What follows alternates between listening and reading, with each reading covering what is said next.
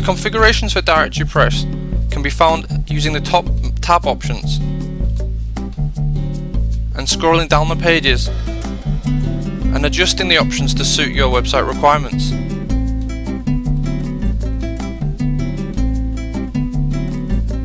A key element within Directory Press is the ability to use the Premium Press API to generate thumbnail images of websites. If you have problems viewing your website images, either they are blank or not displaying, try disabling the CURL storage options and ensure you set a default size for the images to be displayed on your website. Also ensure that the storage paths, the location where you'll be storing the website images, is set correctly under the image section options. The system will try to generate the default path for you, so if you are unsure, try copy and pasting the path underneath the text boxes. Go through each of the tabs to ensure all of the options are set up correctly.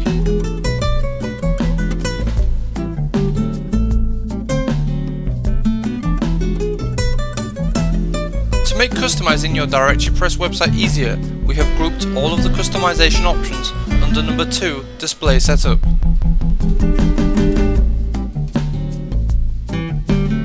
On these pages, you can turn on and off most of the display settings within Directory Press. Navigation menu bar options can be turned on and off just by checking the boxes.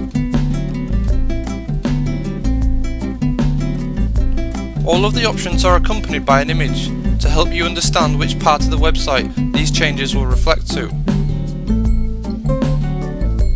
Go through each of the tabs one by one and adjust the settings according to your website requirements.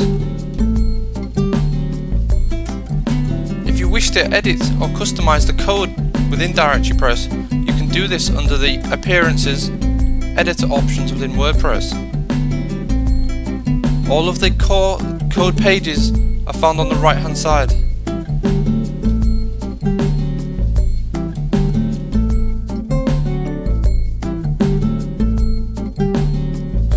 There are a number of template pages set up in Directory Press, which will enable you to create the contact pages and submission pages on your directory website. To set up these pages, we need to create pages within WordPress. To do this, in the admin area, we click on Pages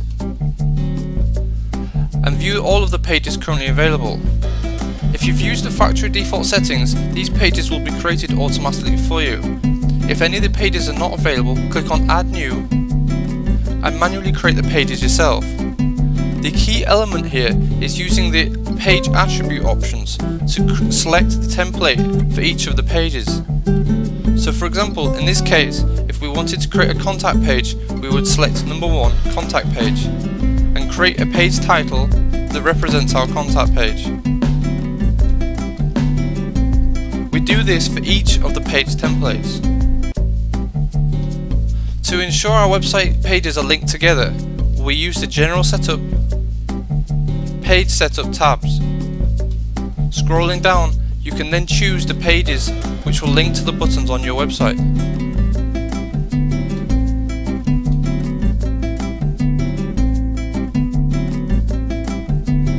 To allow and enable website visitors to submit their websites to your website directory, you need to set up the submission page. To do this, we go into the admin area and on number 3, Submit Listing, we can then configure the options to our website requirements. The key options here are the submission, enable and disable submission pages, enable members to be logged in and out before they can submit website listings, and the default status of a listing once it's been submitted. Also, if you wish to run packages on your website, you can enable packages here and click on the package options to view more details, including setting package prices and subscription options. Another key option within Directory Press is to set up custom fields. Custom fields allow you to specify your own field that members will enter when they submit content to your website. You enable it and then enable the display of this field. Enter any caption, a default value if required, and a unique stored key such as key 1, key 2, etc. This value must not be blank, otherwise the field will not save correctly. You can then select which type of listing field it will be, either a text box, text area, or a list box. If you wish to use a list box, use the default value options and separate each list value with a star sign.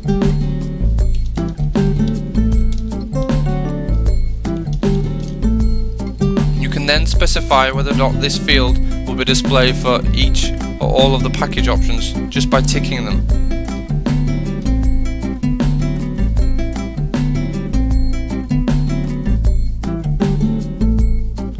Adding new listings to our directory website is as simple as adding posts to your WordPress blog. We do this in the admin area under Posts and Add New Posts. Here we can enter the title, content, and fill out additional fields for the directory website. We can select images, featured images, package options, and additional custom fields will be added if you've entered them in the admin area. To view all existing posts, we click on Posts, and using the Posts filter tool we can filter and display different posts based on categories, dates, and admin options. Each post has a thumbnail image which is generated using the Wordpress API. The image is generated from the website URL entered. Some of the options available within Wordpress include featured website options, which will display the website in blue at the top of each of the category listings, map options, which we'll use for displaying Google Maps, display counters, bid values, images. The image value here will overwrite the default image preview of the website if entered. Gallery images create a gallery of images for the website listing. And package options can be set in the admin area under number 3, Submit Listings. You can assign each listing to one or more categories and create tags as normal in WordPress.